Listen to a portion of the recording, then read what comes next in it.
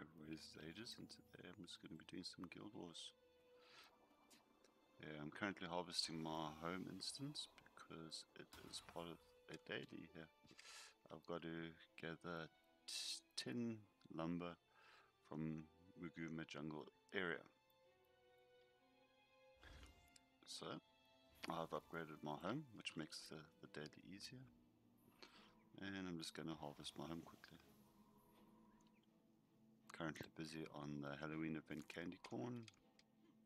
That's the quartz. This one here is actually done by achievement and the gem store. They're 1,000 gems each, and you get one free if you do the gem store. Do the crafting achievement. That's from the Super Adventure box.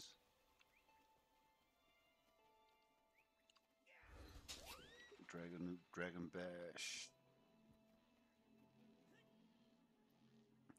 Christmas.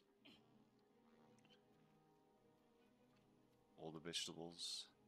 I have a dragon, a harvesting tool that does a one-click. Harvests any plants in the area.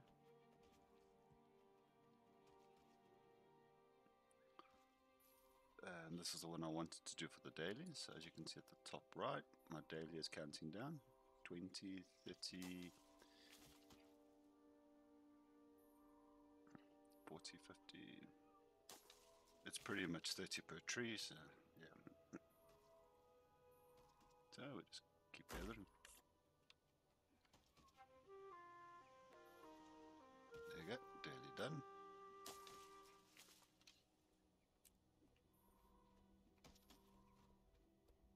So the perks of doing a daily is you'll get 10 achievement points every day,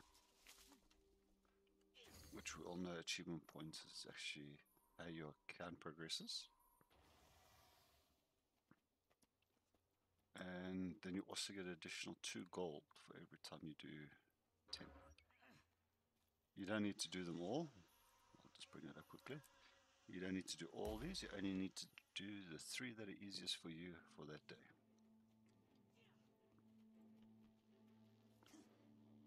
So I'm just going to finish up gathering my house quickly. I quite enjoy the Asura home as well, so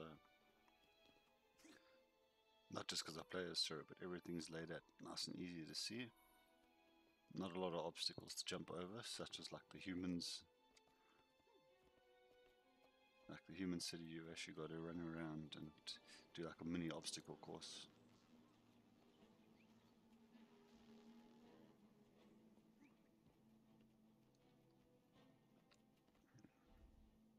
Season 3, Living World.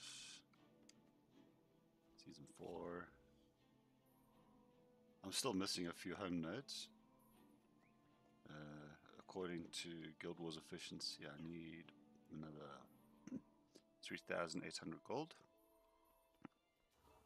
which I will get around to it. So let's just finish gathering this platinum here. Gold, silver. You know, most of these you can actually buy at the auction house. And if you're really lucky, you can get them through Black Lion chests, but I've not been so lucky. Then there is a number of them that you can get through the Living World seasons. You'll get 1 per map.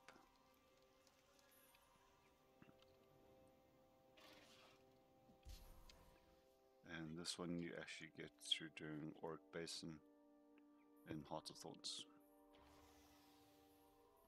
Okay, so with my house being done, I'm not going to do those down there. I don't have all the keys for those.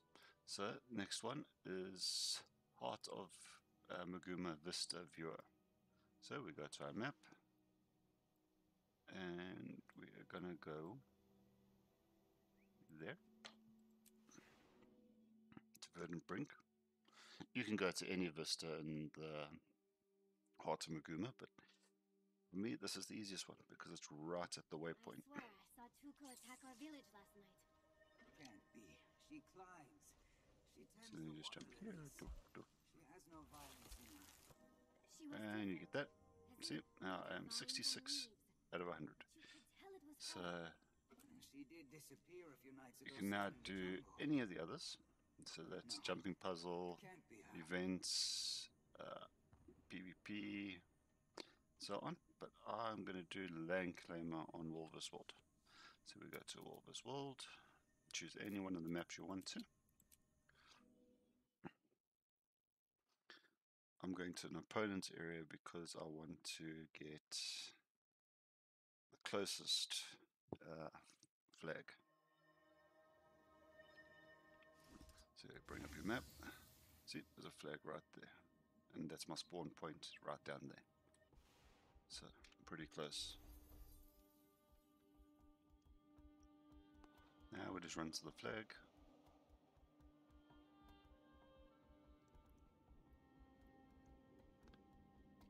See, now I could have run along that way. And that base is still mine because it's blue, but yeah. Let's take the scenic route.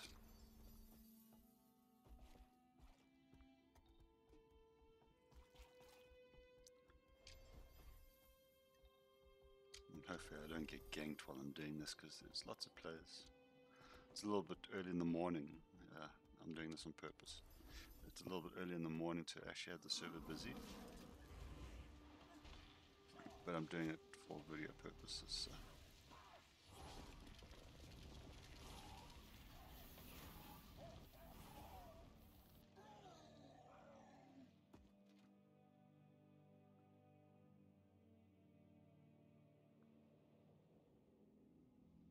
And now we just wait. And boom, dailies are done, just like that. Okay. And yeah, as you can see, 10 points and 2 gold. Thank you for watching. That is pretty much the way you do your dailies in under 10 minutes. And that's even with harvesting my entire home.